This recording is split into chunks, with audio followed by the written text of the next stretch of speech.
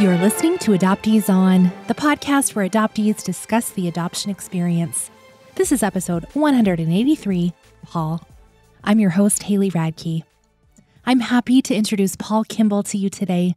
Paul shares his story of search and reunion and how the joy of music intertwined him with his first mother. Paul shares deeply with us about his grief from both rejections and death. Family, music, and nature has brought so much delight into Paul's life. He challenges us to make sure we're choosing to experience all life has to give and not get stuck in the hard things. We wrap up with some recommended resources, and as always, links to everything we'll be talking about today are on the website adopteeson.com. I want to let you know we do briefly mention death by suicide and suicidal ideation at two different points during the episode. Let's listen in. I'm so pleased to welcome to Adoptees On, Paul Kimball. Welcome, Paul. Thank you, Haley. It is a pleasure to be here. You have the best smiley demeanor. It's my favorite. Oh, I'm a music teacher. That's what we do.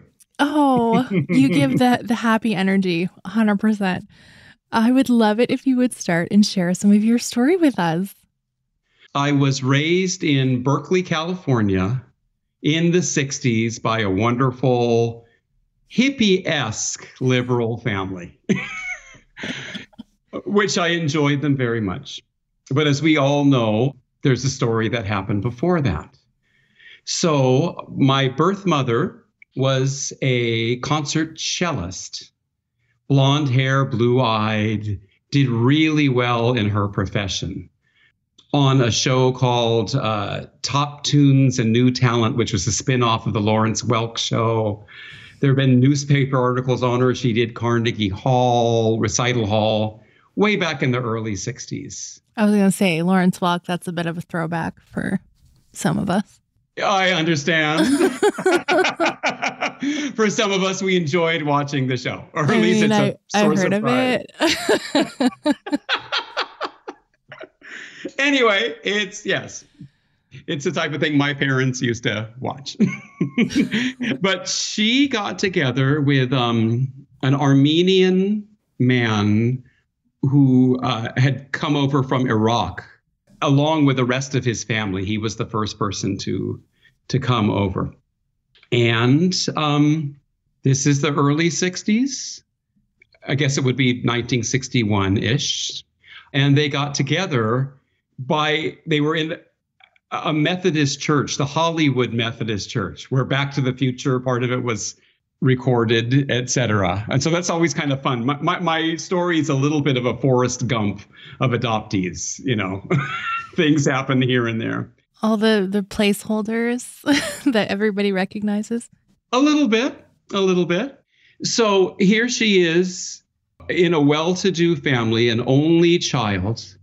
Her father was a pretty well-known lawyer, and she gets together with this foreign man, which especially back in those days is something that you don't do. They have their big love affair and they are pregnant. Now, I don't think they told any family members this. So as hard as this is to say, they went to Mexico, which borders California, to have an abortion. She, I guess, in Mexico got cold feet and they decided to not go through with it. So right there, in terms of feelings, I've had my whole life, though I haven't known that my whole life, but the first inclination that you are somebody, that you are a living being, you're a problem. And somebody's got to do something with you. But that didn't happen. They went back to Los Angeles, and somewhere they must have broken up communication. I don't know how that worked, but they shipped my birth mother up north to a beautiful town called Fort Bragg, which is on the coast here, to have the baby. And she had me. Meanwhile, I'm probably hearing the cello. I had to have been hearing the cello in utero. And what I learned was I wasn't given up right away. She probably was one of those women that was talked into it. And so she kept me for about 7 days. My birth grandparents did see me. So I guess they said I was a beautiful baby. I got that from the non-identifying papers that you find. And we had that week together. So finding and knowing that I had a first mother for a week. So when I think of that severance, to me, it wouldn't have happened right away. It would have been a week later when she gives me to Children's Home Society.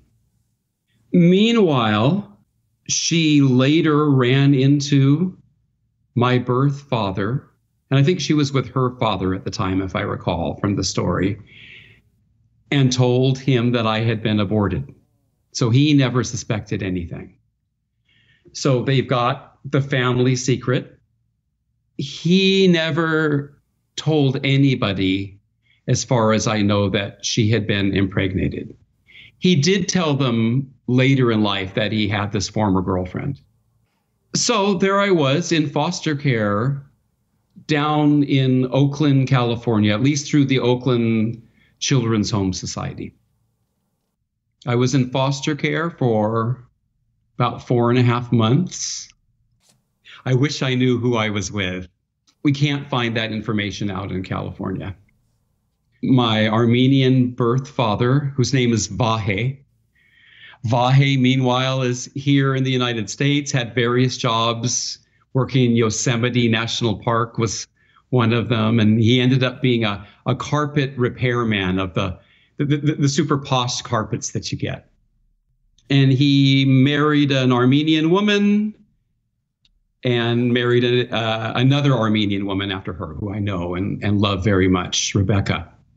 Meanwhile, my birth mother is off giving recitals, being in Broadway pits, having a whole life as a musician. She was on a show, the American Symphony, conducted by Leopold Stokowski, who's the conductor in the first Fantasia movie, where Mickey Mouse, hello, Mr. Stokowski, how are you? That's him younger, but when he was older, he had this orchestra that she was in. And she told me later she would wish that I was watching it to connect, and that she had been in therapy for all of that. My adopted family, who already I have an older brother and 2 older sisters, and it was no infertility. It was just that my mom didn't want to be pregnant again. So they decided, okay, we'll adopt. And so she said, when I first appeared, I was crying. And it's interesting to think about these things now that I've learned so much listening to your program and reading other books and other programs. You start realizing why that kid probably was crying. I was about to be on my 3rd mother, and I would love to go back and thank my foster mother as well. But my adopted mother said it was love at first sight. And so I had this great upbringing in crazy Berkeley, in the arts. I was in plays. I played the French horn. I was in school orchestra. I was in a Bay Area group called the Bay Area Wind Symphony, which was a concert band, and all of these wild things. It was just so fun with all of my friends. And yet, there's just things that I did that weren't normal. As you would know, as your listeners would know, so many of us, you see somebody on the television, you think, is that my mother? You see some Armenian person, and to me, it's the most beautiful human being I've ever seen. And it doesn't matter. It could be a young person. It can be an old man, old lady. They still are just intrinsically gorgeous to me. in high school, my then girlfriend, who was a viola player, plays me a cello recording. And it's this great cellist named Jacqueline Dupre. And I've listened to so much music, but that music had such a primal feel to my psyche. I felt almost sick listening to it. And I didn't know why, because I didn't know anything about my birth mother except for that she had been a musician. So I became obsessed with the cello. Obsessed. I have so many records, vinyl records, Haley, and CDs, and then of course iPod, and then you move on from there. But just the cello became so much to my emotional life. I listened to the Elgar Cello Concerto done by Jacqueline Dupre so often when I'm feeling something. Right before this broadcast, I listened to the slow movement of it. I listened to Jackie play The Swan. Well, let me interject. I listened to that today to prepare for our chat because you mentioned it in your book. Yes. And I was like, oh, that sounds interesting. So I played it, but I don't have the record. Did you enjoy it? I did. Good. It's beautiful. Yeah, absolutely. It's a standard. That was kind of my upbringing, and went to college at the University of the Pacific, which is only about maybe hour and a half drive from where I grew up in Berkeley. But at that point, you're really starting to feel it. And I remember crying to my parents on the phone saying, I want to find my birth mother. And I would have been in my early 20s, hadn't done anything about it. What did they say when you expressed that? They did not object. It wasn't one of those situations. Okay. Also, I had spoken this little story when I was about 4 called Scream. And Scream is all about, it's just this little person named Scream who finds a pine cone, loses it, finds another pine cone, loses it, and then he loses himself. And then he has a little adventure in the forest and meets some different creatures and goes off with his newfound friends. And my adopted dad, recorded the story when I told it and wrote it down and put it in a book that he wrote. So that's pretty supportive, I think, from their angle. So fast forward to college and crying, wanting to know my birth mother. Then other things would happen, slight self-destructive personality traits that will come out and still do when I don't know what's going to happen. And I know on this show we go there. Do you want to tell us? Do you want to admit what they are? Sometimes I don't want to ask that because then I have to be like, oh yeah, I do that too. No, basically just hitting myself. Just basically that, nothing too extreme. And I even remember doing that as a young child and my dad being very concerned about that. And I didn't know why I was doing it. I still don't, but it's almost like I feel I've got to punish this person. Must have done something wrong. This is my way of punishing who I guess I am inside. That hole that we feel, that primal wounds, as so many of us have read that book and feel. But anyway, got a music degree, conservatory degree. So life goes on. I married a drama teacher who's now a principal. We're still together. Had a couple of kids, and that first girl who's born, is that first time you experience anybody that you are related to. And it's an unbelievable experience. And I loved that child, Ashley. I still love Ashley. And I love Alyssa, our second child. And we did everything together. I have no parental guilt feelings about not spending enough time with my kids. I don't have it. No, I did those diapers. We did whole days together. They were in the same school where I taught elementary school. And then they kind of went over to high school, and I found myself teaching at the high school. Isn't that interesting? So I love them, but that also turns up. Where the heck did this blonde hair come from? Because I don't have blonde hair. I used to have dark hair, and now I have gray hair with a little bit of however it's coming over to you. For our listeners, you can just imagine.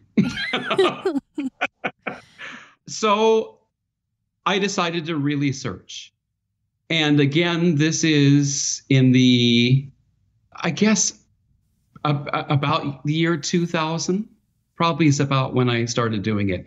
Found some books, didn't know the term search angel, but they had some references to different organizations that would help you find.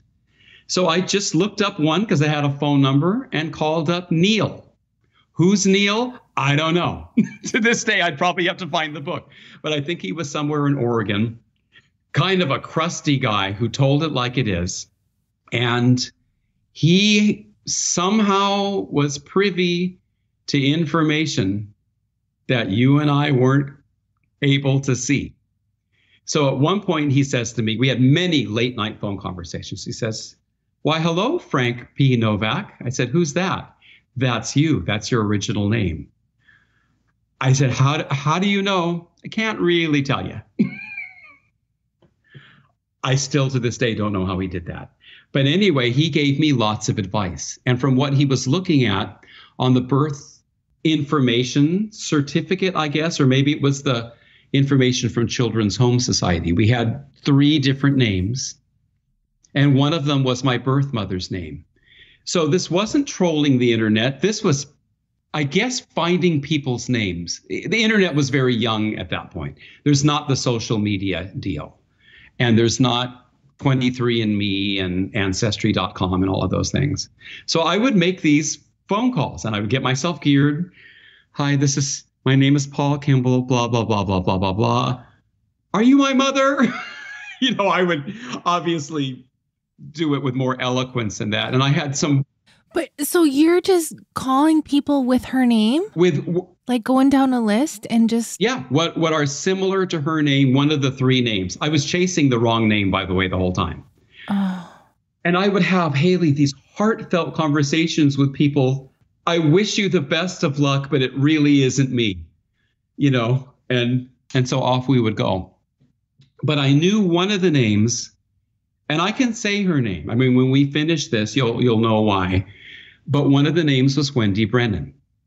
And I knew her name. I also had done the non-identifying information from Children's Home Society, where when I look at it, I find out that she's a cellist, which was mind-blowing because I've spent so much time listening to the cello, loving the cello, having the cello professor at UOP where I went to school play me music because I love that. And as a conductor now, I often have cellists come and be guest artists.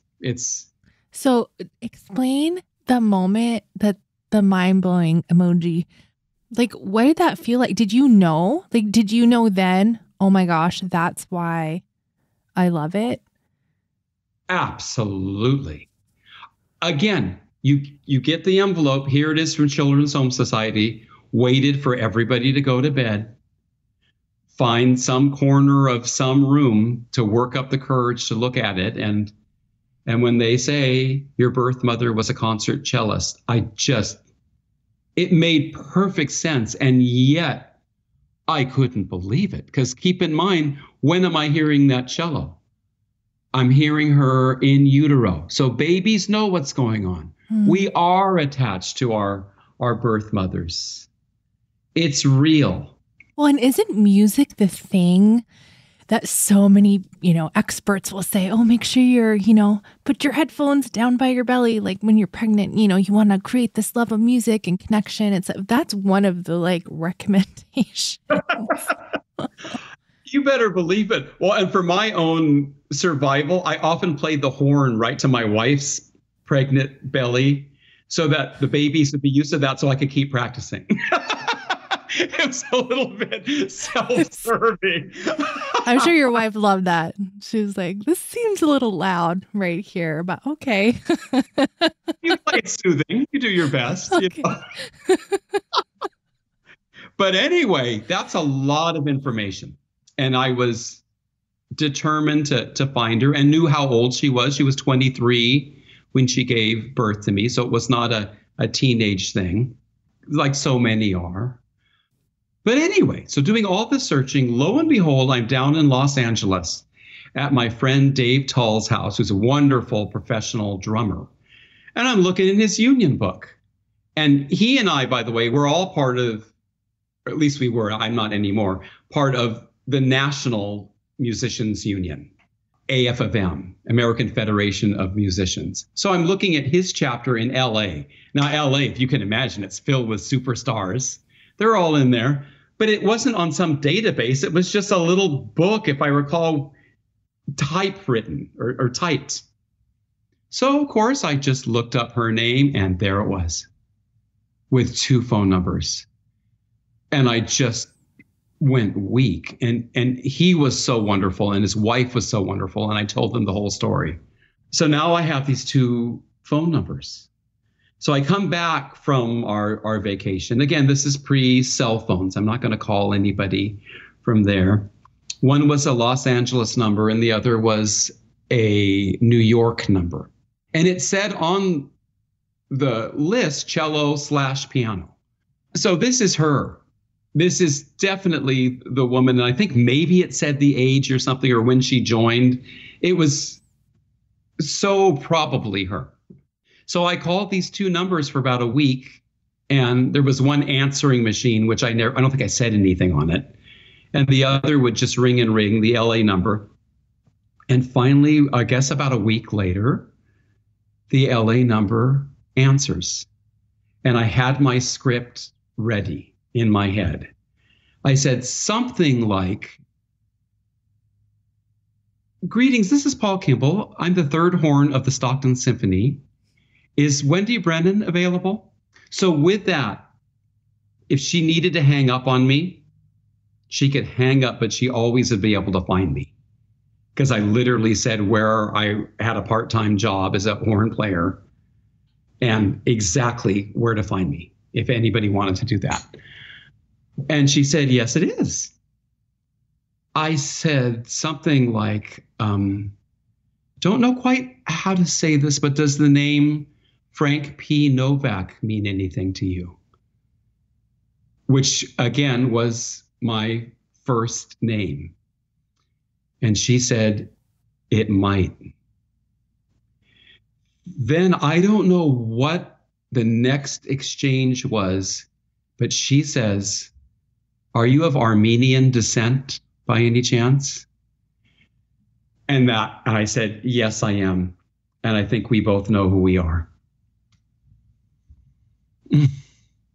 So this was the beginning of the honeymoon period, as we say in adoption land. Mm-hmm.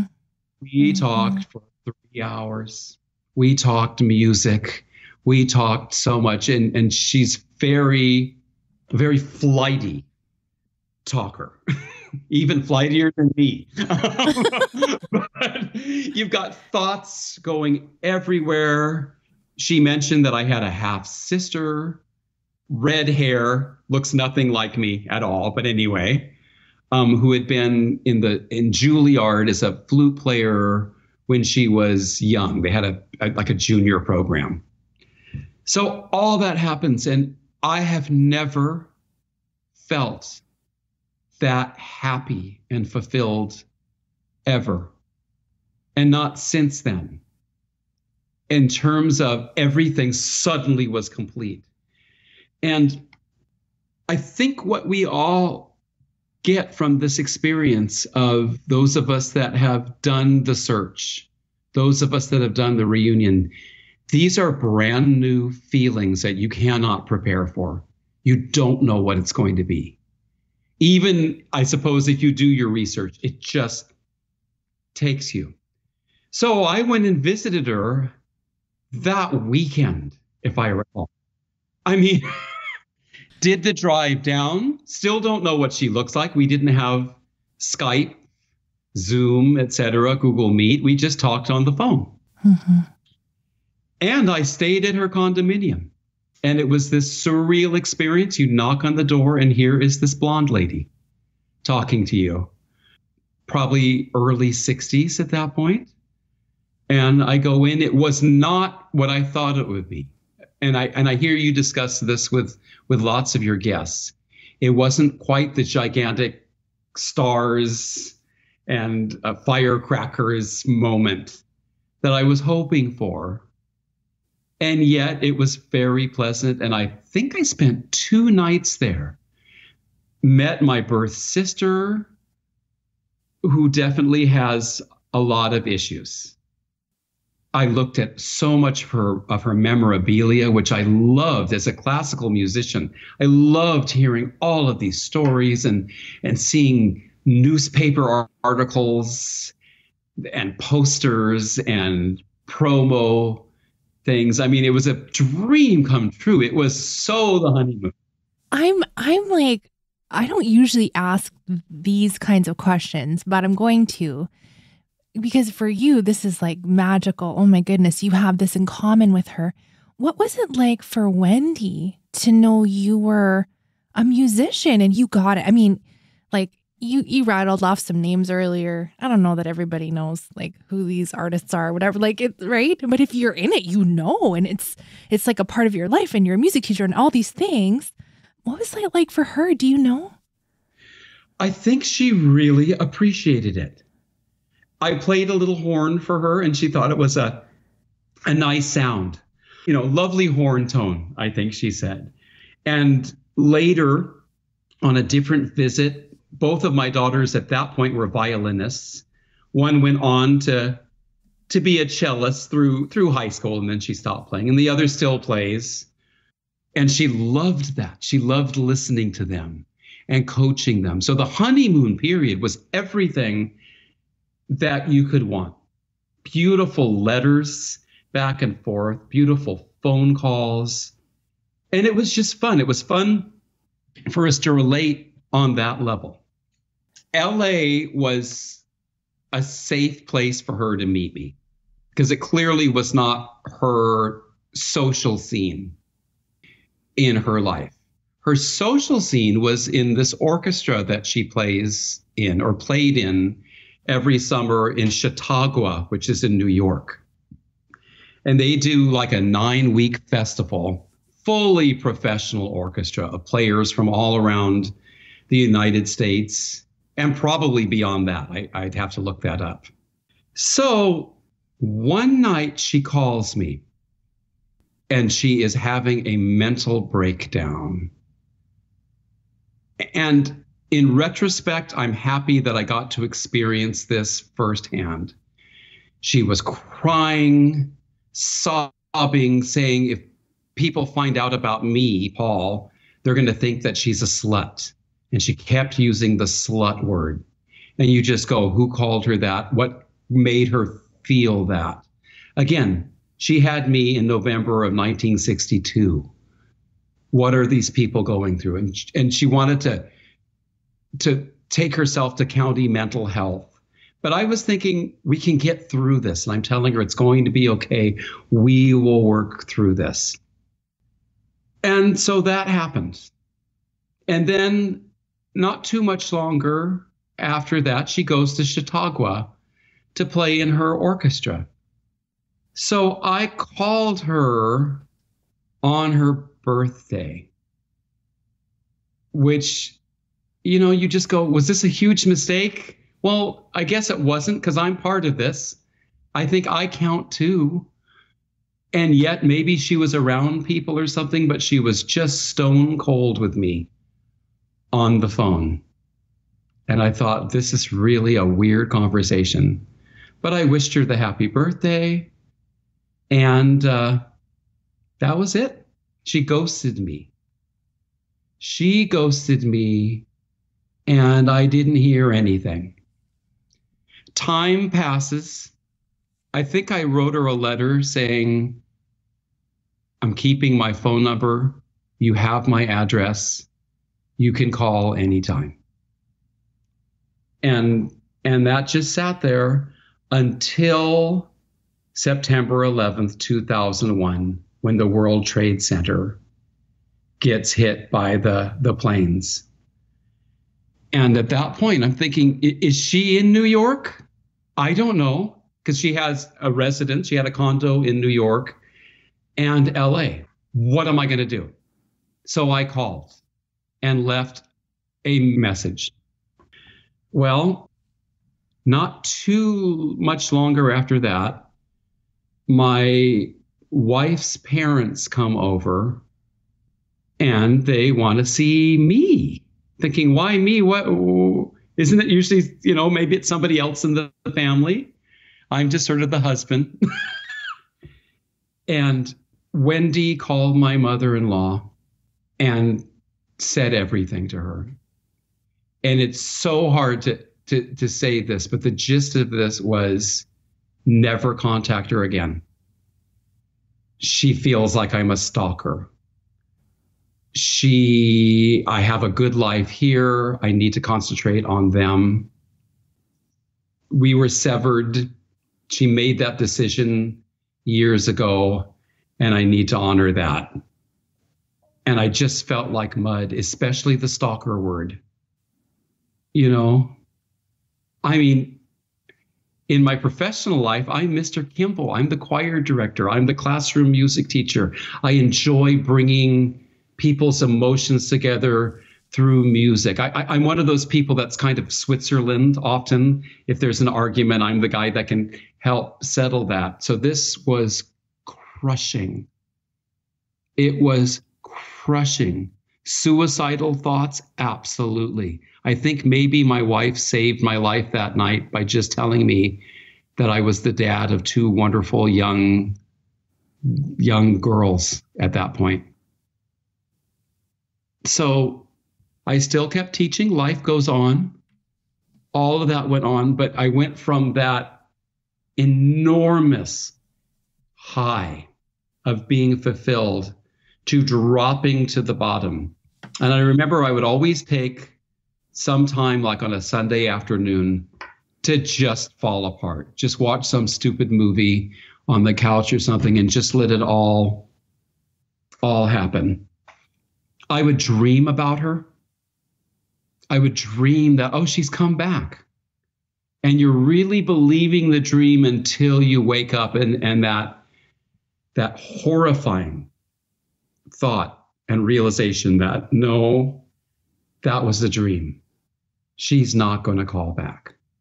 As I had said earlier, we were part of the same large musicians union where you get a newsletter or news magazine, I guess, once a month.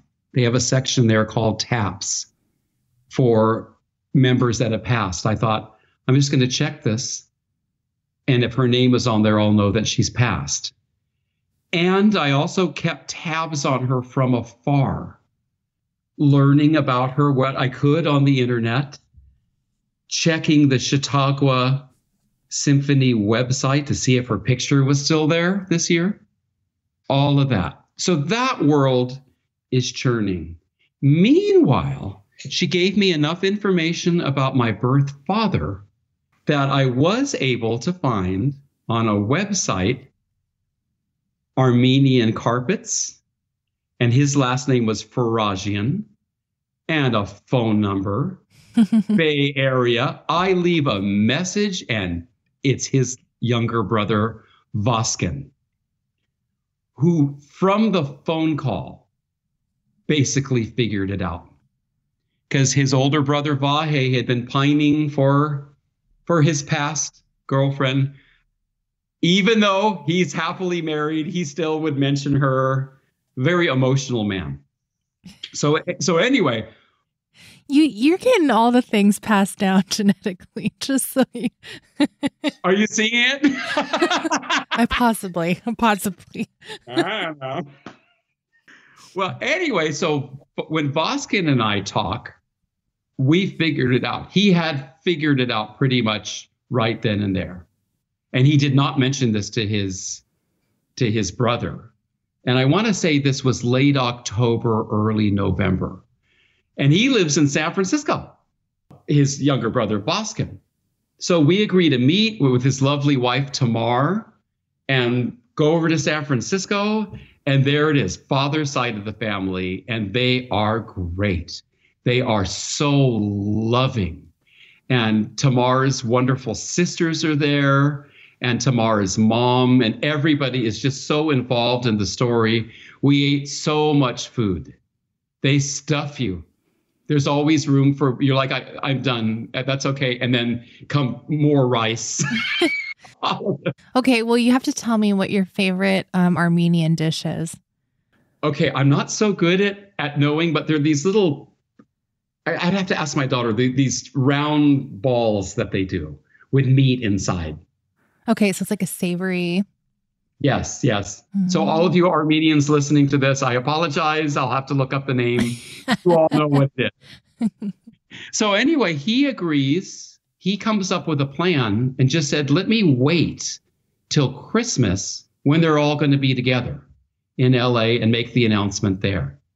And so that's what happened. And again, this is before cell phones. So I go off and have a good Christmas in Alameda with my adopted family, etc. And I am thinking, I wonder what happened in LA. This is going to be interesting. So I come home, and again, I love how the tech changes. But back then, we had answering machines, and there are two messages. One from my drummer friend saying, Merry Christmas, or whatever he had to say. And the second one is from Voskin. Paul, Vahe is very excited to meet you, and we all are, and we're going to stay up till, I think he said 1 or 1:30 at night. So please call us. And there's no way out of it. There's no way out of it. So again, I wait for everybody to go to bed. I work up the courage. I dial that number. It's like even half a ring. Hello, Paul. Vahe would like to say something to you. I mean, it was just that fast. And the first thing this man says to me is, son, I love you. He didn't even know I existed until that day. Big, thick Armenian accent.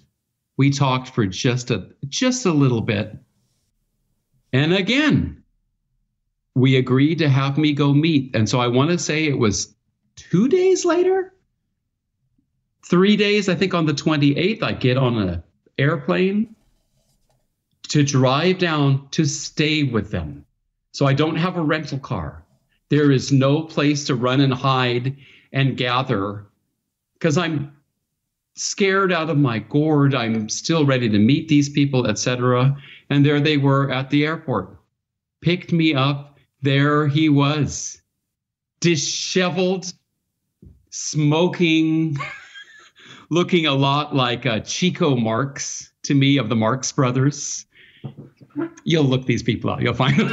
Yeah, I'm sure I'll get that reference later. Yeah. You will find that. Yeah. But anyway, so I end up at this wild party filled with Armenians incredulous of my existence. Because Armenians who survived the Armenian genocide back in 1915 and scattered throughout the United States, they are very protective of their own people.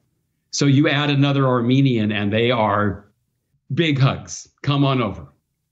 And yet Vahe, who's a totally eccentric gentleman in this otherwise normal, very expressive family, just takes me for a walk and spills everything, including the abortion issue. And I got no place to think about that. I did not know that was coming because Wendy did not tell me any of that. But still met everybody and ended up at Vahe and his wife Rebecca's condo, just the three of us, at 1:30 in the morning. And we had a good cry. And I stayed with them for about 2 more days. My wife came by, I think, the day after that with the 2 kids, and we ended up going. So that relationship lasted for about 13 years. I went probably 12 years till he passed. Meanwhile, as I said, I'm keeping tabs on Wendy. There's that biological pull, almost that sickness that I just want to know more. I want to know anything about her. I've got to find this out, but I'm not going to call her. I honored that. So you look up the symphony, you look up if she's referenced in books. I called the Lawrence Welk people. They said, because I wanted that film so badly. Because she plays the swan, the piece that you listen to. Mm-hmm. She played it like, I think as a 17-year-old on the show and got fan mail. I would do anything to see that, but the Lawrence Welk people said, it doesn't exist. They don't have the film, and if anybody would have it, it would be them. But definitely she was there and played all that. So all of these things happen. Meanwhile, Vahe passed, and I was invited down to a little ceremony they had before the cremation down in LA. And what I did is I went to this church where they met and took a flower from their little flower garden in front and brought it over to him. There he is, looking pretty damn spiffy, might I say. Open casket, I guess. Yes, absolutely. And I asked the Armenian priest with this beautiful voice, I said, can I place this flower on him? Because it represented both of them together. This is where they met. And he said yes. And so I put it there. And it's a very small group of us that are in this tiny little room with this ceremony. And I was so grateful that the Armenian clan invited me to go down. And my wife came down and all of that. Meanwhile, in my checking of the Chautauqua website, I see that her name isn't there. But I haven't heard anything, didn't see anything on taps. So at that point, Facebook exists, because this is years later. So I find one cellist name. I thought, okay, this guy seems like a nice name. I don't know why I picked him, but I sent him a message, even though we weren't Facebook friends, and said, I'm an old friend of Wendy Brennan's. I didn't say that I was her birth son. Haven't seen her name on the register or the roster for a while. Is she still playing with you, or did she retire?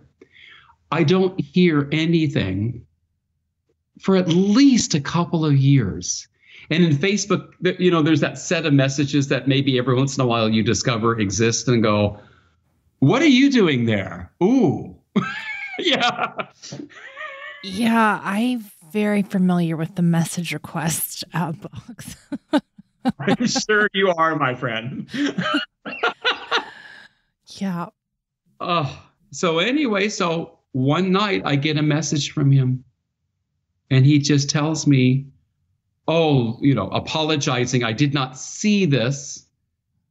I'm sure you've heard that Wendy passed away a few years ago.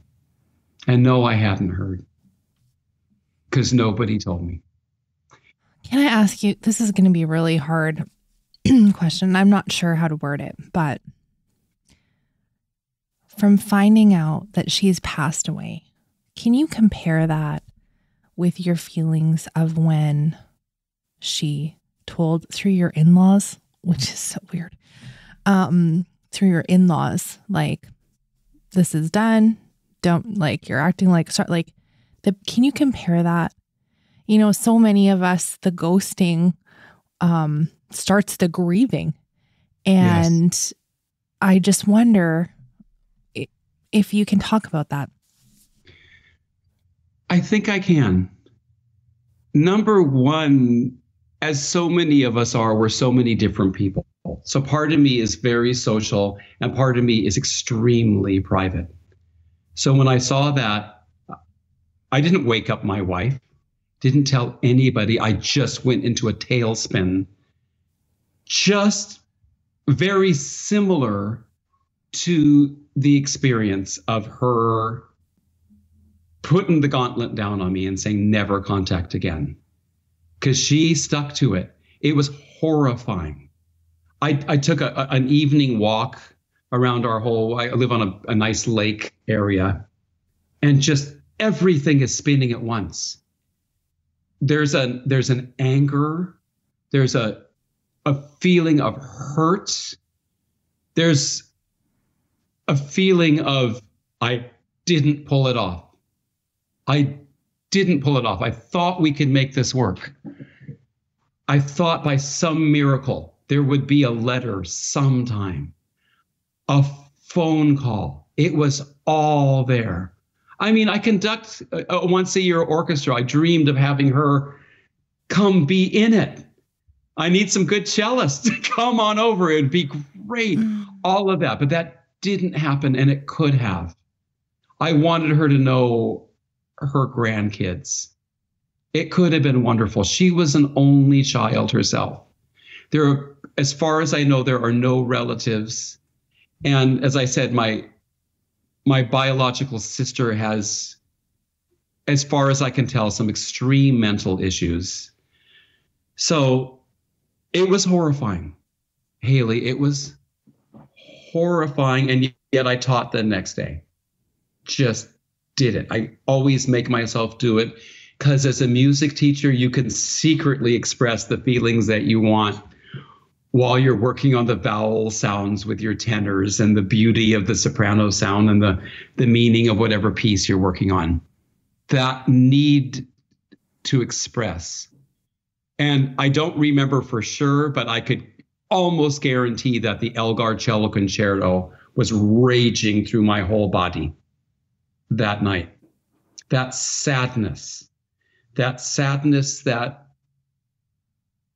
we all feel, whether we're coming out of the fog or whether we're still in the fog. We might not understand the sadness, but it was that sadness.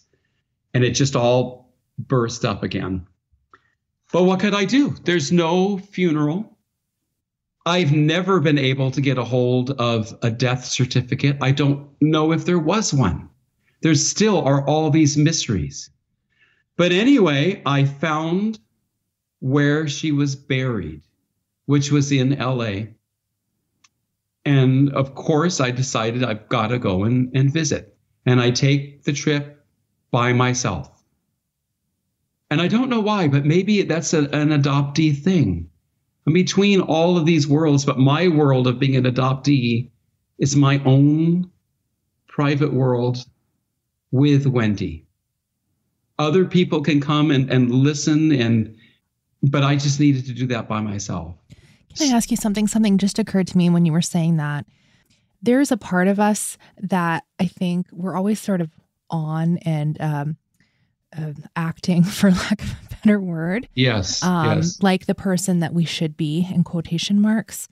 So it's kind of a gift to yourself to be alone, and you can be the real Paul and feel the real feelings and not have to be on for anyone else. Absolutely. You said it so well. Yeah. And therapeutically, when I get really down, I let the fact that happy Paul is also me. That's not a fake entity. That person really exists, and that helps me. And that's what I would love to say as we connect here in adoptee land. That's true of all of you. If you're a painter, if you have kids and you love them, whatever it is you do, that's also real. And to acknowledge that does not make the pain go away, but it also helps a great deal. But you're right. I don't want people staring at me. And I don't know how I'm going to feel. So when I went down there alone, and I remember having weird feelings in the hotel room beforehand, I go looking for her grave. And they give you the chart. Here's exactly where she would be. And I cannot find her. I cannot find her. And I'm looking at probably where she should be, but there's no marker. There's no nothing. So finally I get a hold of a worker who comes over, who calls the main office. They figure it all out and go, yeah, she's right there. Nobody did a grave marker for her. And again, this is a person on TV. This is a person written about in some publications. This is somebody who really meant something, but in the end, there's nobody there for her when that happens. And that's why, by the way, I feel like I have permission to say her name, even though a lot of us don't want to out people, etc.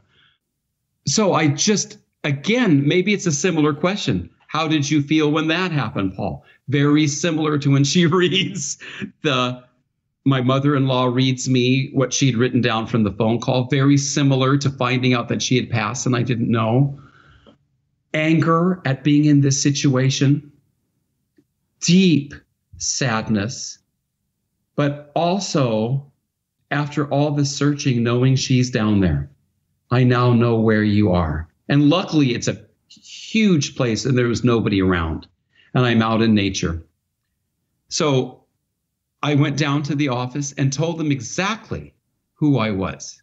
I am Wendy Brennan's birth son. Can I design the marker, the grave marker? And they said, sure. And so I did. And beloved mother with a treble clef, put her dates on there. There's a nice rose. And worked really beautifully with the people there. And they created it and they send you ideas of how it would look. And probably about 3 months later, they let you know that it exists. Then it took me months to go down there. So now I finally make it down in about early February. And I know exactly where to look, and there it is. There is that marker. And we connected.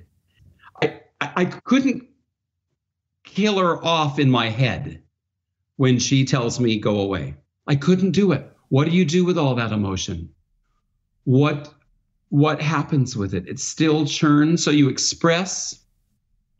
I could never hate her.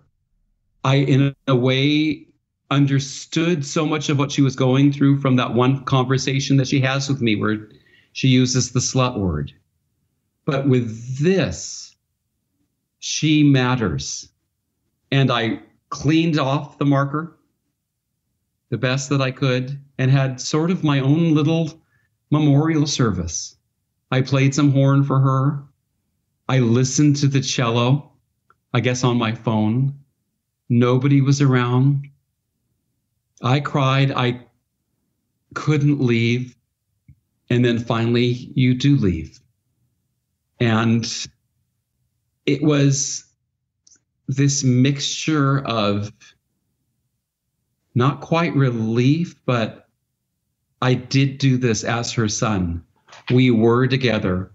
She was the very opening of my entire life, and I was able to do this for her. How she would feel about it, I will never know. Clearly there weren't relatives to do this. So that's kind of where we are.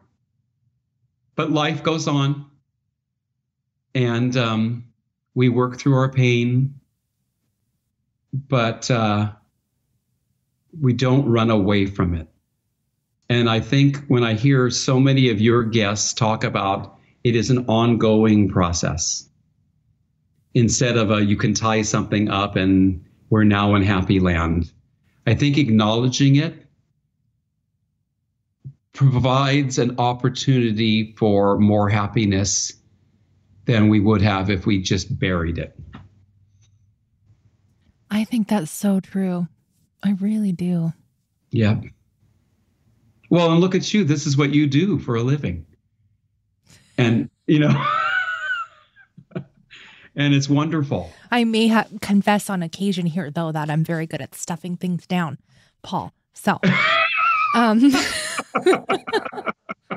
no, but I appreciated what you said just a little bit earlier, and you were talking to us as adoptees, and I want to give you an opportunity to do that before we do our recommended resources right away.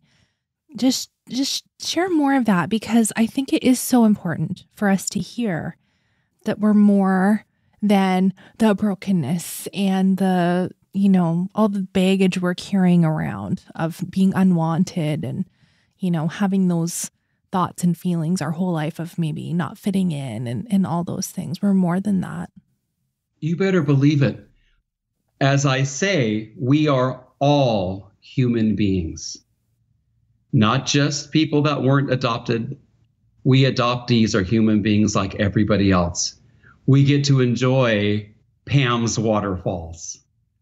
We get to enjoy the ocean. We get to enjoy our music that we personally love, that anything that human beings get to be a part of. In terms of the larger picture, we're human beings too. Now, of course, original birth certificates is a whole nother story where you just go, we are in this other category, which we shouldn't be, because we're all part of the big deal. One thing that helps me so much is this connection, not only here in the internet world, but in the regular world. My students know I'm adopted. They sure don't know this whole story, but they know that, and they get lots of bits and pieces. And I've had so many heartfelts over the years. Even, was it 2 weeks ago, this cute little 8th grader who lives in my neighborhood mentions tomorrow's my birthday, Mr. Kimball, and she's a foster kid, and says, I'm not sure exactly how I'm feeling about it, Mr. Kimball. I said, well, you don't forget that I was a foster kid as well. And I know how complex it is. So maybe instead of saying it's your birthday, unless you want it, you could do what I do.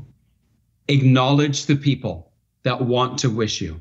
Accept their love, but also think of it more as this is the accepting of love day and looking out for people. And then knowing I'm going to have my own sadness. My last birthday, I literally had that moment where you just drop to the bottom. And I'm just in that despair on my birthday. And then my brother calls, Seth, happy birthday to you. And I thought, I'm going to accept him. It was almost like a divine intervention comes down and says, Seth, could you call Paul at this point?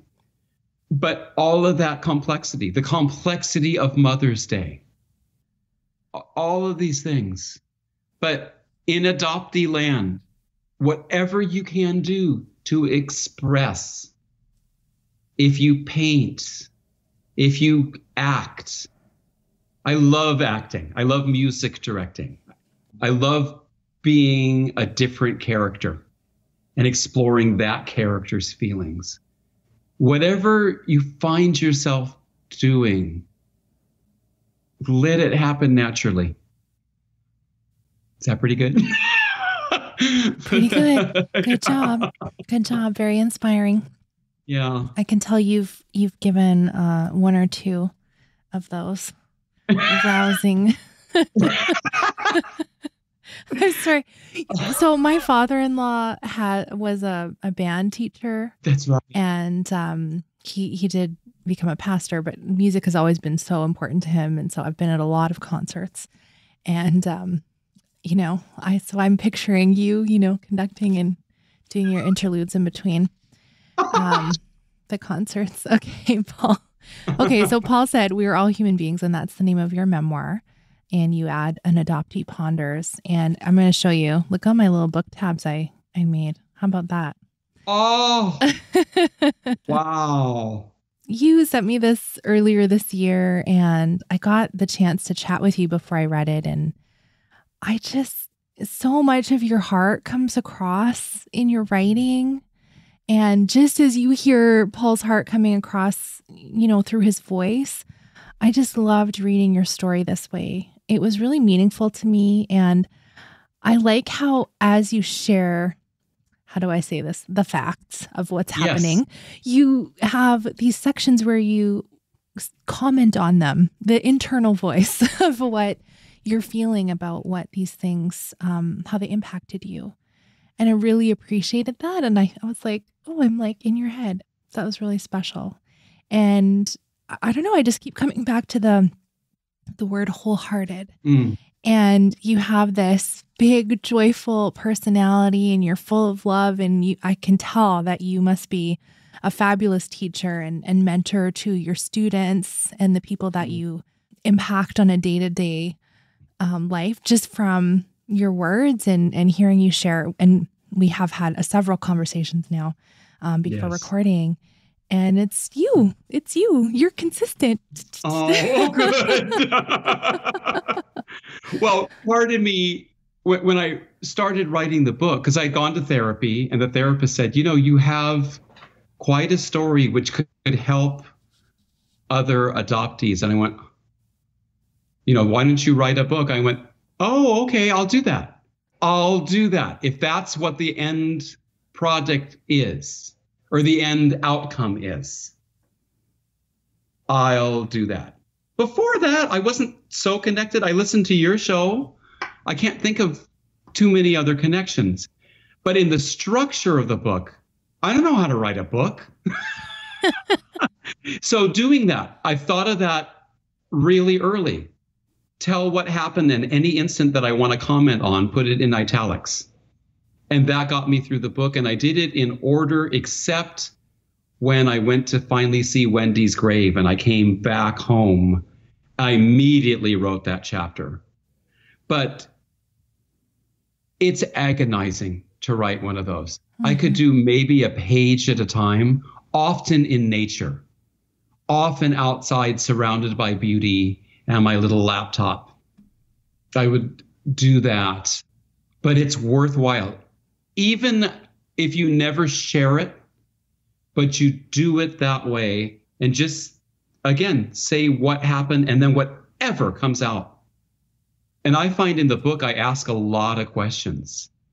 Well, I think that was what was so validating for me, because sometimes when people are expressing, which is, okay, listen, it's great if you had great adoptive parents and a great upbringing and you're happy. Like, I'm glad, right? Yes. That's what you want. Like if an adoption had to happen, that's of course what you want.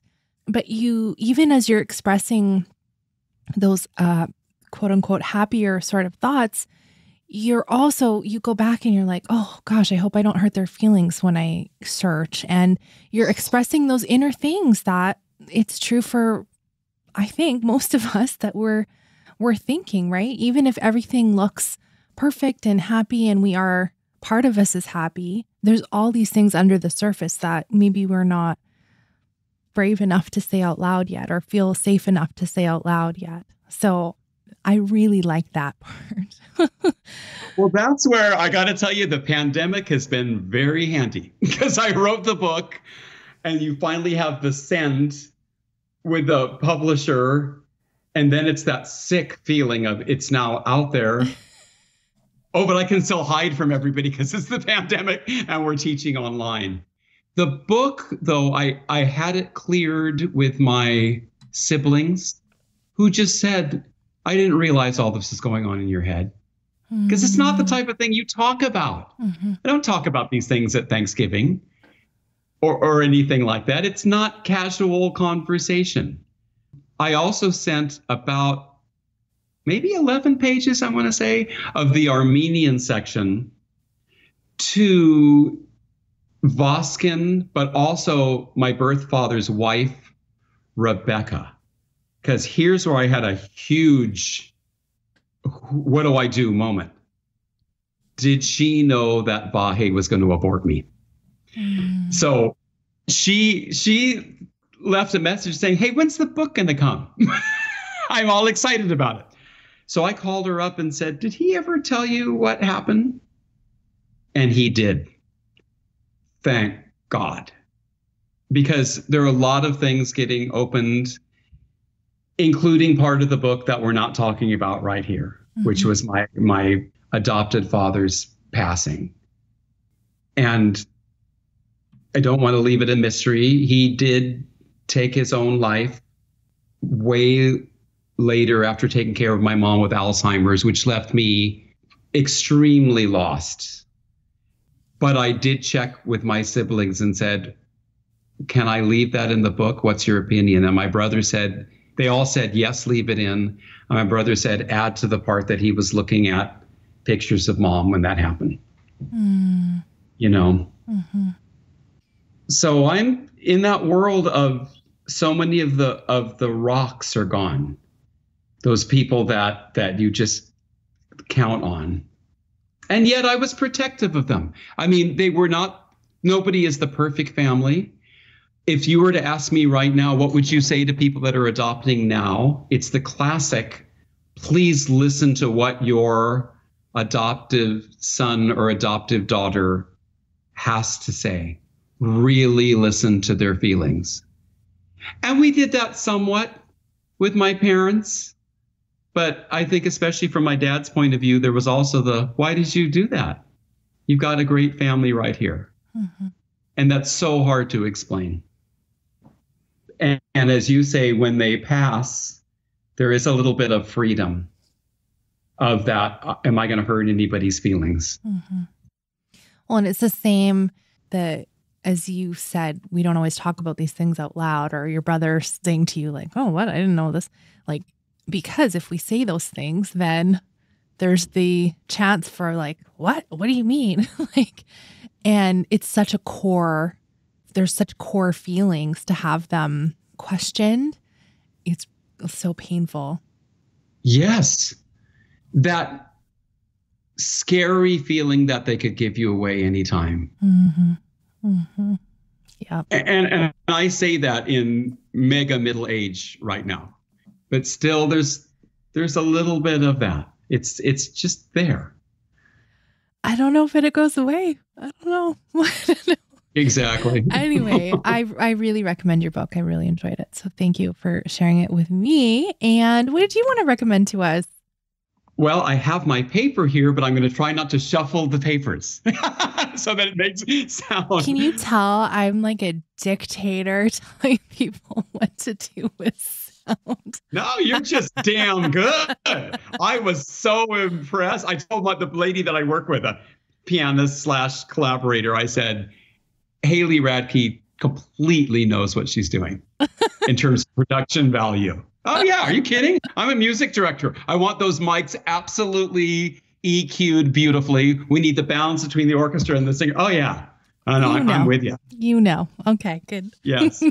So even with the recommended resources, I feel a little guilty not mentioning so many of these great books that I've read. But I would say the National Association of Adoptees and Parents, specifically their Adoption Happy Hour, which used to be a live event in Indiana, and then COVID happened, and Marcy Keithley put that together as an online event, and I think it's a Zoom deal. So afterwards, after somebody gives their talk, you can have a question and answer, et cetera. So I was on that.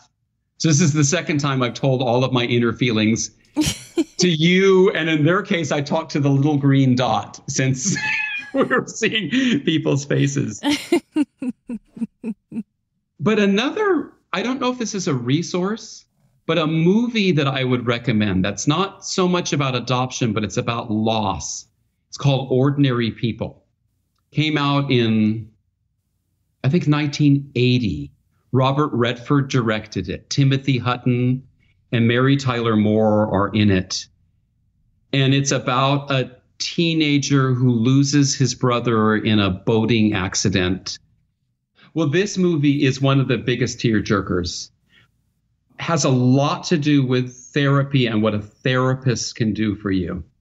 And there's one scene where the therapist is saying to the brother who survived, and the brother is in tears, something horrifying had just happened to him.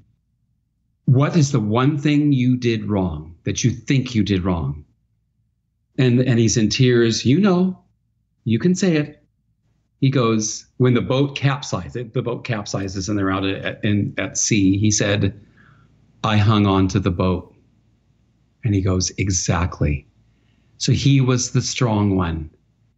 And I go all the way back to thinking of me and Wendy.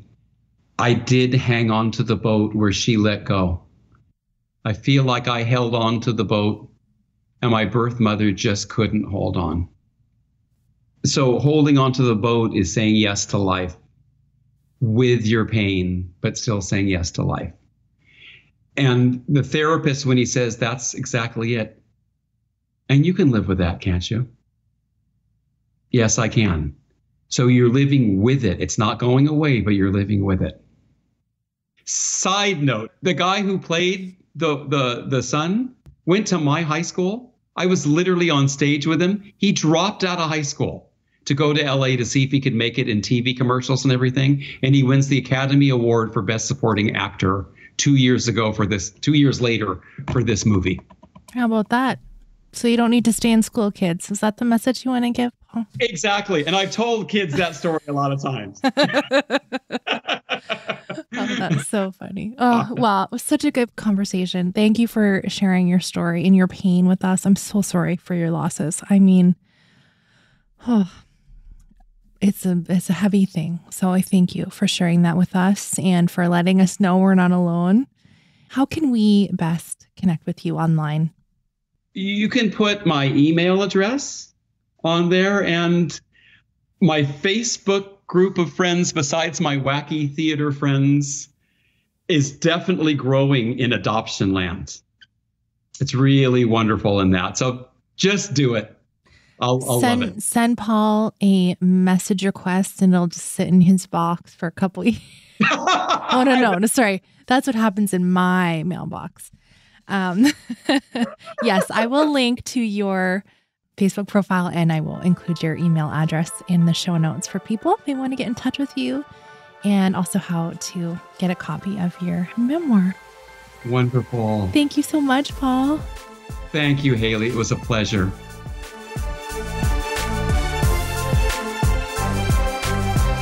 I know I was joking around a little bit with Paul about my inbox, but I do want to say thank you to all of you who send such kind and generous messages to me, thanking me for the show.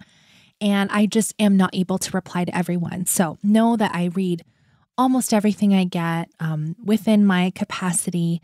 And I also try to reply to a few. A lot of questions I get regularly are answered on my frequently asked questions page on Adoptees On. So if you go to adopteeson.com, there's a little tab there you can click for frequently asked questions. And I hope to kind of do a little series on that on Instagram and stories at some point in the next little while. So don't go looking for it right now, but the Adoptees On Instagram is at Adoptees On. And once I do those posts, I'll keep them in my highlights so you can go check there too. I am so grateful for everyone who signs up to be a supporter of the show, helping make it sustainable. There's extra bonuses. So if you go to adopteeson.com/partner, you can find out how to become a patron and get access to the Adoptees Off Script podcast or our private Facebook group. And I would love to have you over there. I get to chat with more of you there. And we're still doing our fabulous adoptee authored book club this year, which has been such a delight to read through some really different books that I might not have picked up. And we're doing newer books and older books. And my co-host, Carrie Cahill Mulligan, is amazing at digging up gems for us to read. So if you're a reader, I would encourage you to join us there. adopteeson.com/partner. And thank you. I'll say it again. I can't do the show without you. And if that's not in the budget right now, no worries. One huge gift you can give is just tell one person about this episode. One person who would love to hear Paul's story, and maybe they love music, and maybe they play cello or French horn, or are choir director or a music teacher, or someone who has similarly had losses like Paul has. This episode might be an encouragement to them. So I'd love it if you would share it with just that one person. Thank you so much. It's such a joy to serve you this way. Thank you for inviting me into your earbuds. Paul told me that I go on hikes with him. And so, hi, Paul. I'm so glad I get to hike with you. I'm so glad I get to go on drives with a lot of you, listen during your commute, or if you're going somewhere on a road trip. And a lot of you listen when you're walking your dog. So I'm so glad that you bring me along for those moments. That's special for me. Even if I'm not really there, I love knowing that. It's a gift. Thanks for listening. Let's talk again next Friday.